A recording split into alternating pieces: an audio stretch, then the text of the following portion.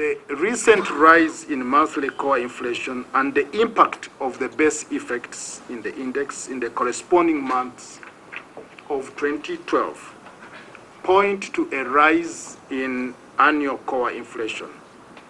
On the other hand, the continued weaknesses in the growth of the shilling-denominated credit, the current below potential rate of economic growth, and the recent buoyancy of foreign exchange inflows, which have strengthened the exchange rate, all militate against inflationary pressures.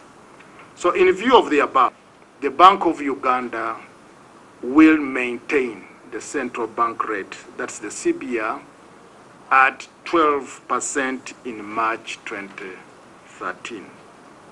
The band on the CBR will remain at plus minus 2 percentage points on the CBR, and the margin on the rediscount rate will be maintained at 3 percentage points on the CBR. Consequently, the rediscount rate and the bank rate will be maintained at 15% and 16% respectively.